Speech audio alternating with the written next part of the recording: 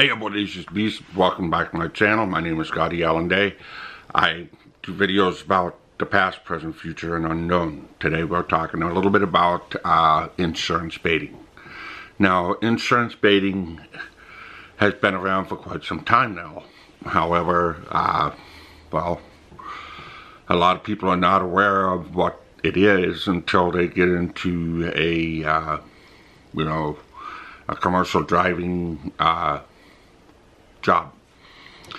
A lot of people that have trailers also notice this, and things like well, when and the way it works is when like the city or county or state shuts down a private street and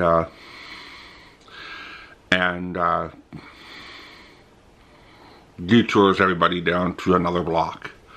Now, and by the way, I'm not on the bus today. I'm on my day off, so I just figured I'd drop in a video and, it's just something that's randomly on my mind. Kind of give you, away from my work environment when I'm on a break, trying to do a vlog. But insurance baiting not necessarily happens everywhere.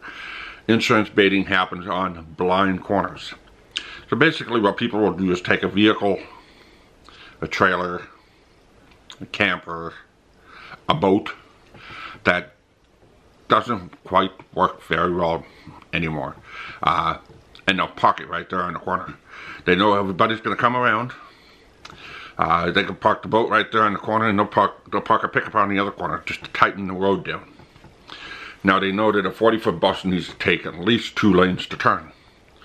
So the less space they give them to turn, the better chance they can be able to get hit. And because they parked it on the street, and it's parked, and they're not around, it puts the driver 100% fault. And some insurance companies know that, but they know that they can be able to get away with it. They know that the people that put it there can get away with it. And there's really nothing much that you can be able to do. Now, it doesn't make any sense to me because all they do, they can polish it up and make it look pretty, and once it gets hit, if they're parked the wrong way and it gets hit, and they say, well, the vehicle's out of commission, the engine's not working right, they take it to a mechanic shop, they could actually get it totaled, they can push the value up a little bit more. Because the insurance company doesn't know what the vehicle looked like at the beginning. So they can be able to push the value up more instead of turning around and scrapping it. I know some people that have done it. I've seen some people that have done it. Their Toyota Corolla is leaking oil and it doesn't run anymore, so they just push it out on. These people literally pushed it out on the road. About 3 days later, it got hit. Now, instead of it going to the scrapyard for $35, they got about $8,000–9,000 out of it. Out of a dead, broken down car.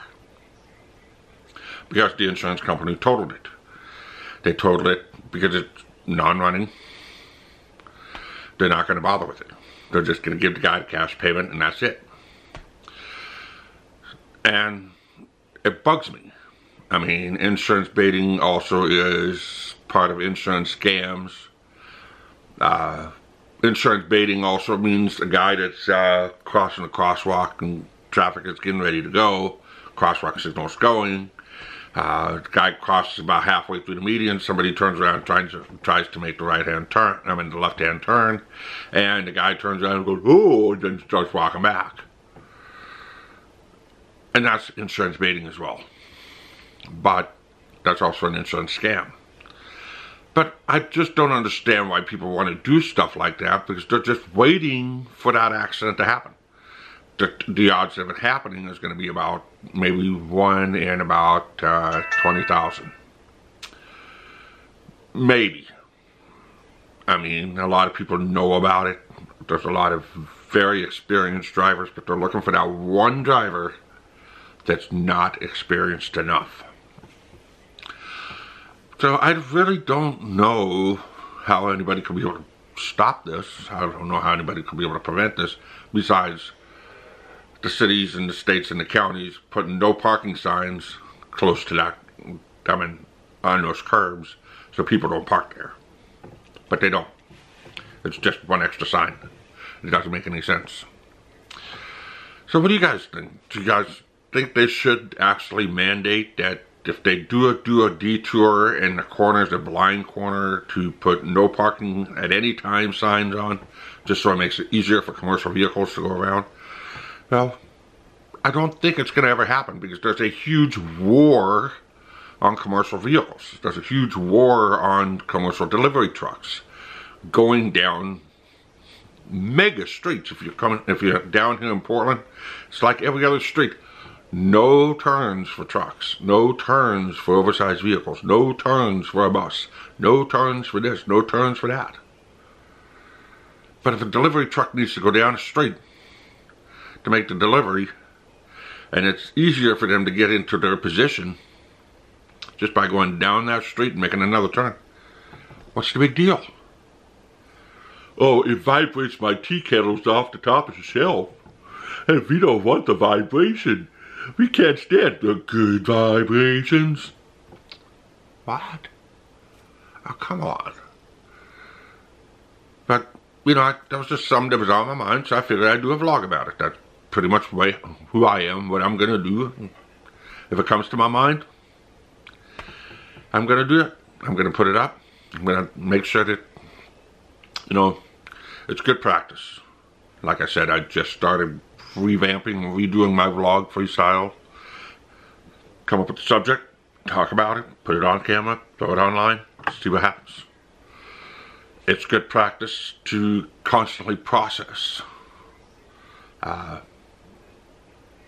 thoughts. It's good exercise. It's good mental exercise. But, so what do you guys think about it? Drop it in the comment section below. Like, subscribe. Hit that notification bell. Until next time, keep on rocking.